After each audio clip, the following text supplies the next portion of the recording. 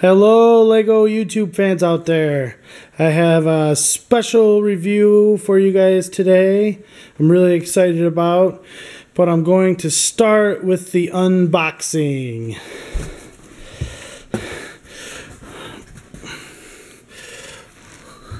Lego Shop at Home.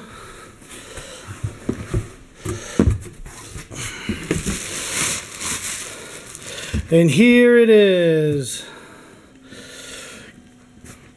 The Ghostbusters Firehouse. Oh wow, this box is huge.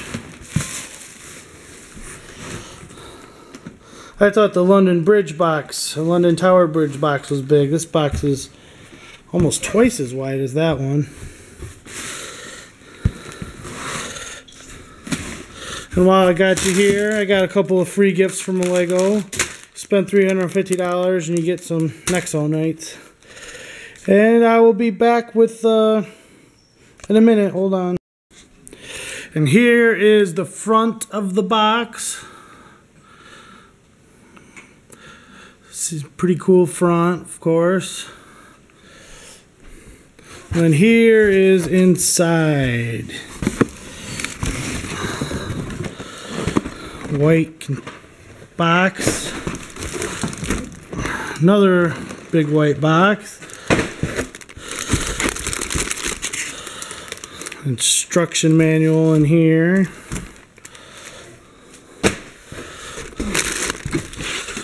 Base plate. Let's see, 1, 2, 3, 4, 5, 6, 7, 8, 9, 10, 11, 12, 13, 14, 15, 16, 17, 18, 19 bags, and that's not counting what is in the white boxes. So here is everything inside the big box. This pile here, it was either 19 or 20 bags. I might have miscounted. And then here over here is everything that was inside the white boxes. So another pile just as big as that pile. And I think this set is about, let me see here. It's about 350 pieces more than the London Tower Bridge set. So, yeah. Alright, now the fun begins. And I will show you guys my review when I have it done. Hello Lego YouTubers out there. I have a review today that I am really excited to be doing. And that is of the Ghostbuster Firehouse headquarters. It is set number 75827, 4,634 pieces, and is recommended for ages 16 plus. Now, as you can tell, this is a picture here of the box, and I can't even get it in one frame. That's how big the box is here. Let me show you just the side. I mean, this thing is wide. I couldn't even grab it with one hand. That's how big this box is. I would say the box for the Tower Bridge set might be a little bit taller, but it definitely doesn't have the width. And as you can see in front of me, this is the set itself. And I actually have the Ecto 1 sitting inside there. It does not come with this set. I just decided to put it in the review because, well, it belongs in there. Here is the booklet for this thing, and it is by far the biggest booklet I've encountered. I mean, look at the thing. It's like a novel. Usually Lego breaks it up into, you know, book 1, book 2, book 3, book 4, etc. This is the first set of this size that I've seen where it's one big book. Which, to be honest, I would have rather have gotten, you know, the smaller books instead of one big one. And the reason behind that is if you build this set with more than one person, having a couple of different books, so, you know, 2 people can be working on it but not doing the same thing, is helpful. So that's just a minor complaint. Very, very minor, I'll say there. Now let's look at this bad boy.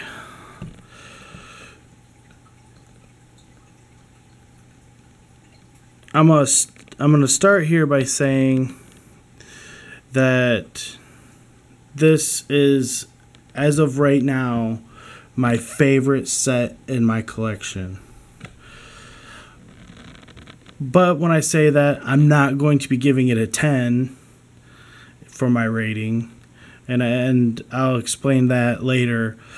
But just because it doesn't get a 10 doesn't mean it's not my personal favorite, because oh, I do love this thing. I love how it comes with a little street lamp. There's a little trash can there on the side. And the Ghostbusters sign. You think people are going to drive by and not see the sign? Hey, you can't park that here. Here is the side of the building.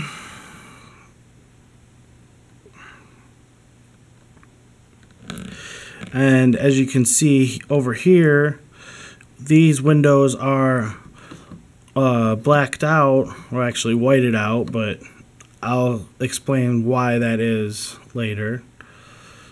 But there is actually good reason for that.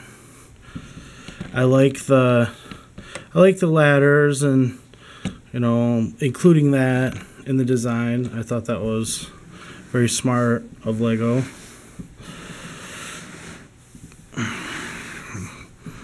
Here's the other side of the building.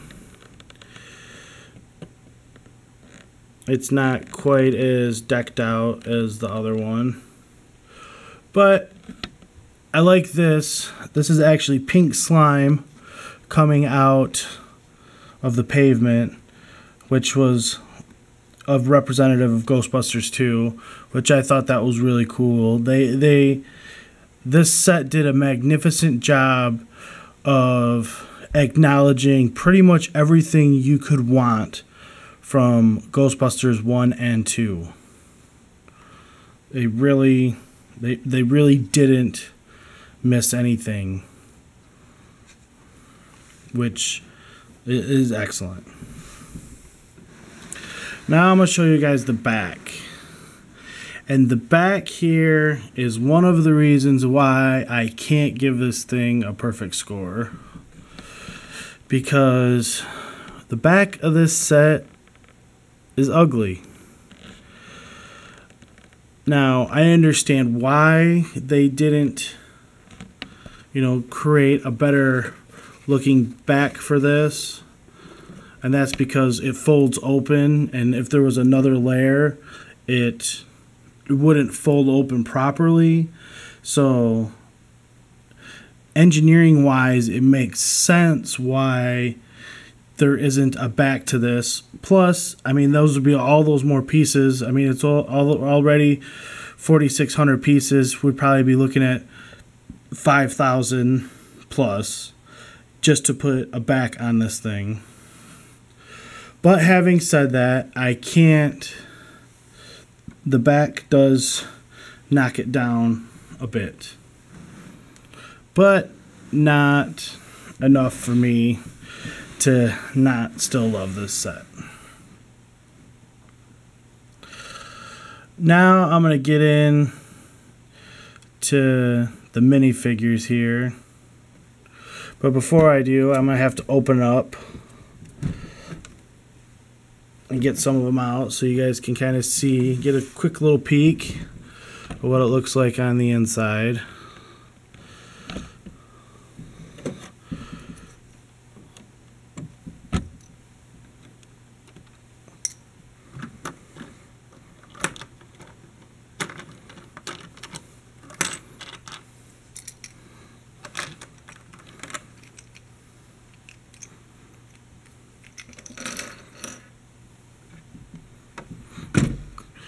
Clothes are back up.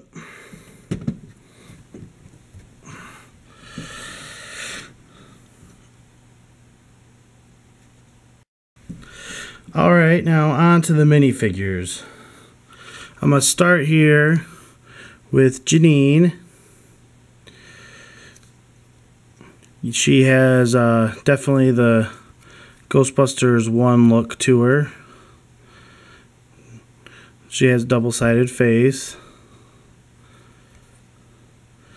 You know, she was a lot more flamboyant looking in the cartoon and then in Ghostbusters 2. And for this set, they decided to go with the one more representative of the original film. And then next up we have Dana Barrett. And she is in her Zool clothing. And this is her, I guess, Dana face. And then she has the possessed Zool look. But one little minor complaint that I have concerning her is they could have made the Dana face a little happier. I mean, she looks kind of angry. I'm a little disappointed in that. And she, as of last time I checked, she's actually the most sought after minifigure from this set at this time. Now I'm going to go with one of my favorites. You get Louis Tully. Here he is with the like little mind-reading helmet that they put him on in the movie. And he actually comes with 2 heads. He comes with that head, so you can strap that on. And then he comes with his regular Lewis head. And then this one is reversible, so you have the Keymaster head. So we get the Keymaster and the Gatekeeper.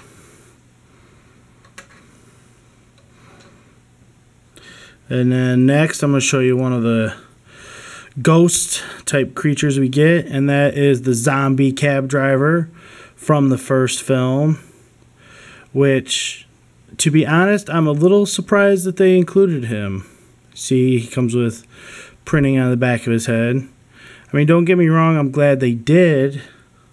I was just a little surprised that out of all the type ghosts and characters they made him. And then, of course, what's a Ghostbusters set without Slimer? So, yes, of course, here he is. Arms move up and down. Comes with a little hot dog. Cool minifigure.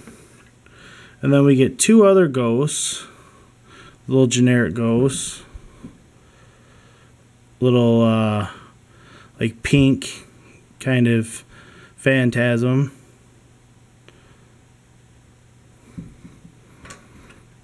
And then we get a blue one here that is quite similar to it. Except this one appears to have 3 eyes.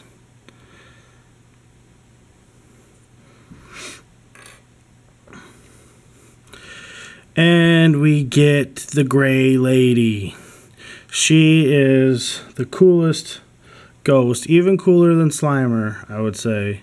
Which I'm not counting Dana and Lewis as ghosts, because they were possessed. And you can see she's reading Magical Paths to Fortune and Power, which is a book that Venkman actually buys off of Ray's occult in Ghostbusters 2. So that's a pretty cool little reference to the second film. But I would have rather they gave us Tobin's spirit guide. That would have been a little cooler. And one of the cool things about her is she does have a reversible head. And she actually comes with a whole nother hair. So you can have the nice, quiet ghost reading. And then when they go, "Get her!" then she turns all evil and scary. And then now the Ghostbusters. I'll start here with Winston. And I have the Ghostbusters out right here that came with Ecto 1, because I want to do a compare and contrast while we're at it here and show you some of the differences. The most obvious difference is the printed sleeves on the characters that come in the Firehouse. And also the traps. They actually are printed pieces that look like the traps. Now here's the Winston that came with the Ecto 1, and his you can see right there the difference in the trap. And another difference is actually the hair. I like the hair that they gave this Winston much better. And see, no printing on the sleeves. So that's one good way to tell the difference between the Ghostbusters. No printed sleeves came with Ecto 1. Printed sleeves came with the Firehouse. But yes, much better hair, better trap, just better overall minifigure. Not that the other one's bad, but this one's better. And next up we got Venkman. And he is cool because he has been slimed. Referencing the first film, obviously. So that's pretty cool. And I believe his head is reversible. All the Ghostbusters heads are reversible. Just generic kind of face on the back. And here is the other Venkman. And as with Winston, this one does come with different hair. And, not that this one's hair is bad, but as with Winston, this hair is better and does look more like Bill Murray's actual hair. Or at least his hair in the 80s. Next up, we have Raymond Stantz. Now, him, I think the really only difference from the Ecto 1 Ray is the printed sleeve. Hair looks identical. The suit is identical. Just printed sleeve is the only difference on him. And again, reversible head. And now we have Egon Spengler. Now, I was real excited putting him together because not only does he... Well, let me see. No, the hair is the same. It is the same hair. For a minute there, I thought maybe it was different hair. But he actually they made an actual PKE meter for him, which I thought was pretty cool. Because the The ones that come in the Ecto 1, they kind of simulate that these little walkie-talkies are supposed to be the, PKE meter, where now the walkie-talkies are literally just walkie-talkies, and he has an actual PKE meter. So very, very cool. Now I'm going to show you guys how this set opens. See right here, it snaps in. Got to open the back first, and then the side opens up like so. Now let's do a room by room walkthrough of this thing.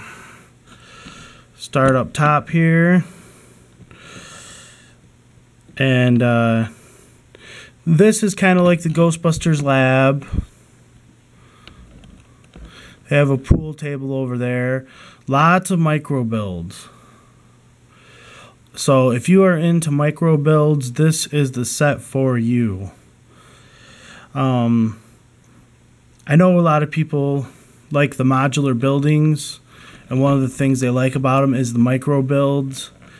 And I could be wrong, but to my knowledge, none of them have the amount of micro builds that this set does. It's just huge. And see if I can zoom in there. There's the terror dog on the screen, like in the first film. That's actually a sticker on the screen there, which that is my other knock on this set. Besides the rear, it's that the set does come with a lot of stickers. And for a set this size and expensive, I understand that maybe a few stickers, but I would have preferred they all be printed pieces. And you can, above the screen to the right, now the dartboard's printed, but that's a sticker, the little scoreboard, and it stands for M and P. Now, I've thought it over, and for the life of me, I can't figure out who M is. So maybe somebody can leave a comment in the comment section and let me know. I figured P stands for Peter, but who is M? Who is M? Now, concerning printed pieces, we actually get a few of these. It's like a cover of a brick magazine. See if I can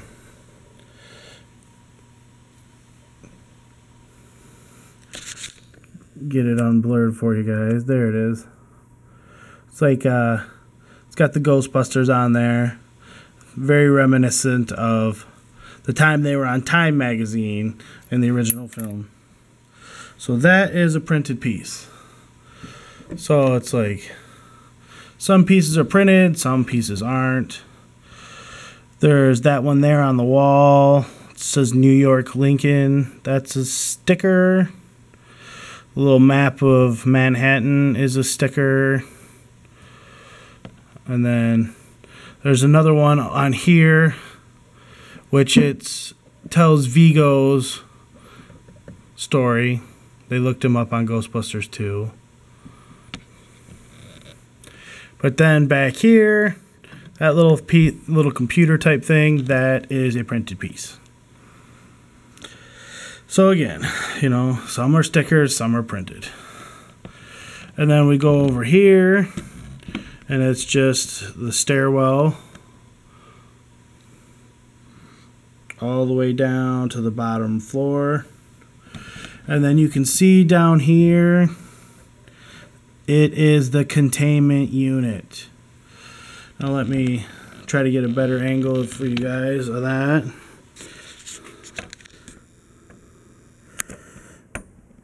The containment unit. I was really excited when I found out they included this. And even though technically it's in the basement in the film, just the fact that they put it somewhere in here is all you can really ask for. And I love that, light is green, trap is clean, the ghost is incarcerated here in our custom-made storage facility.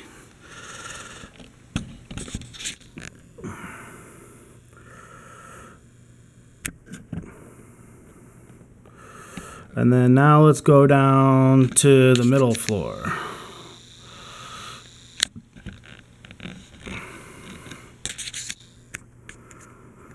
This is like the kitchen area. And my favorite thing about the kitchen area is they included the toaster with the pink slime in it that hops around from Ghostbusters 2. That definitely made me smile putting this thing together. You can see my chairs are all a mess. But yeah, it comes with 4 chairs to sit around there. And, it comes with cereal boxes and some pizza boxes and, simulating a microwave oven and refrigerator there, and have like a little fireplace. One thing that I was a little disappointed with about the kitchen area is I was hoping for Chinese containers, and I know they made some that came in the Big Bang Theory set, so they already had some on stock. I mean, why not throw a couple of them in there? This magnificent feast here represents the last of the petty cash. And then over here, we got this little Ghostbuster arcade game that you can actually see Stay Puft Marshmallow Man right there. It's not the most stable of builds, but pretty cool. Definitely a little neat little addition. And then we come over and they have the bedroom. Nice little micro builds here. I mean, it's nothing too fantastic, but nice little sleeping area. And you'll notice there are only 3 beds.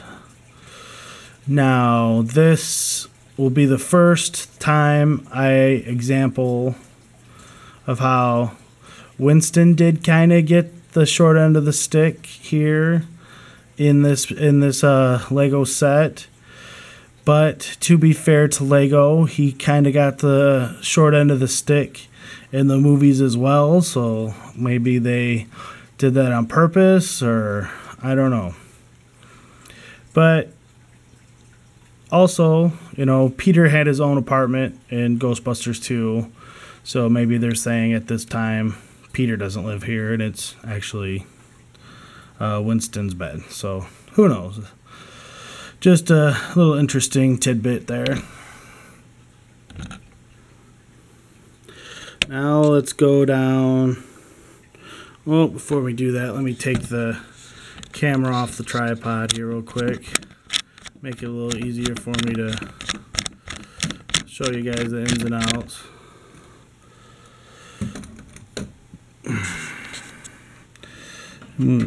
Now the car does fit in here. You have to move some stuff around, but it will fit inside, which is very, very cool.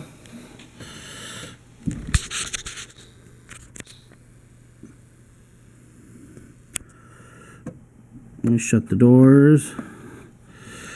Now, since I am on the doors here real quick, I want to show you. Now these doors, this door does open, but this door does not. And then here we can see Janine's desk. And here I have her sitting at it. Very cool micro build there. And then we have Peter's desk there.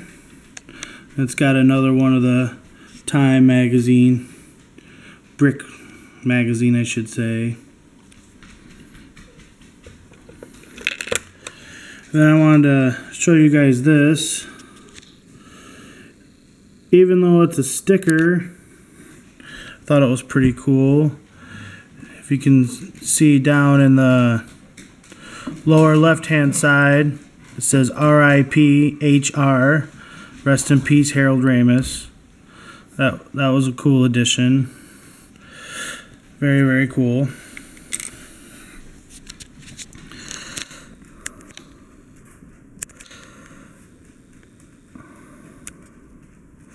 And on the other side of the car there, you can see there's a toolbox.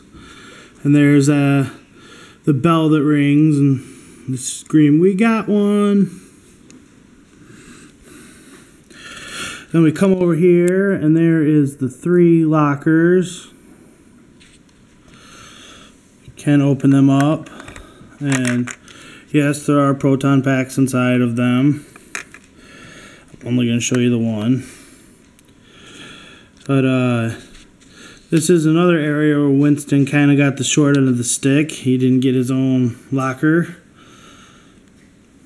A little sad about that. And then we move up 1 floor, and here is the bathroom area. Pretty cool shower. See some shampoo there. And it's got a toilet and sink and a mirror. As you can see, Slimer has made quite a mess in the bathroom. Or maybe it's the Ghostbusters themselves. Single men aren't always the best on bathrooms. And then you move up to the top floor, and you can see these windows in the back. Those are the white ones I was talking about on the outside, because this is the dark room that they use for developing the photographs, which was in Ghostbusters 2. And as you can see, there is pictures of Vigo hanging on the wall, and those are stickers. They are not printed pieces. Then on the other side of the door, there is the fire extinguisher that Winston uses to bust in and put out the fire. So yeah, the attention to detail was really, really good. Very, very cool. Now, one of the big questions everybody likes to, that's on everybody's mind, and I will show you guys, is do they go down the pole? And whoop, yes they do. Slide right on down the pole. I'll do it again. Oh, there he goes. Very, very cool addition. Gotta have the pole, and the fact that the minifigures can slide down it is extremely cool. Now the final cool little piece to the Ghostbuster Firehouse puzzle is the fact that it actually uses the design elements from the Lego modular buildings. So not only does it open up, but you can take it apart. You do that by unhooking the ladder there. And then, bada boom, you can take the roof right off. And take this section out. Oops, you're supposed to unhook the pole. But I missed that. I missed the memo there. But yep, now you can take that section right out.